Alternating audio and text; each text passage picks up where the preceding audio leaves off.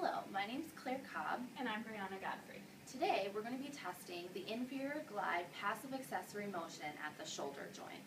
This is an assessment of the amount of motion at the shoulder joint, and it's especially indicated if your patient presents with limited abduction range of motion.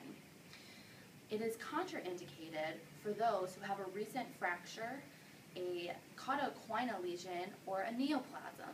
The relative contraindications for this assessment are osteoporosis, rheumatoid arthritis, children secondary to their growth plate development, and any neurological signs or symptoms. Go. Shoulder abduction motion consists of a superior roll and inferior glide. In performing this assessment on a patient, you're going to always assess the unaffected side first to feel they're normal and compare it to their affected side. In order to perform this test, the PT is going to have the patient lie supine on a plinth and then raise or lower the table to their comfortable height in order to perform with proper body mechanics.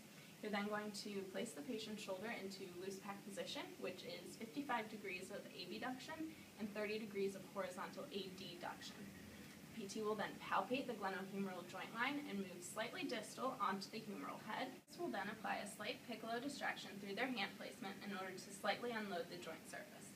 The therapist will then apply an inferiorly directed force using their body weight parallel to the joint line.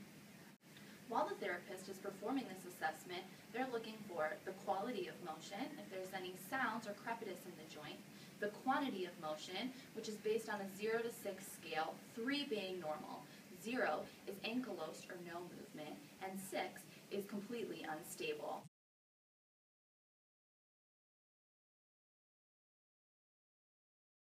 You'll also want to assess an end feel as well as the pain resistance sequence.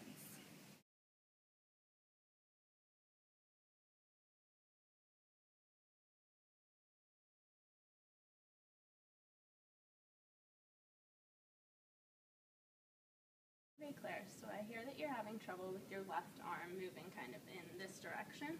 So what I'm going to do is perform an accessory motion test called an inferior glide on your shoulder.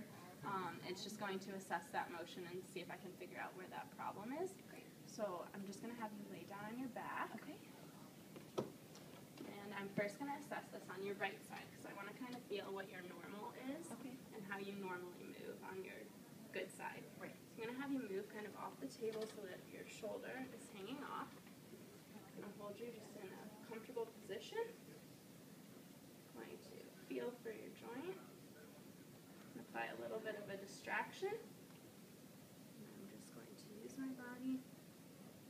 Feel the motion about 3 times.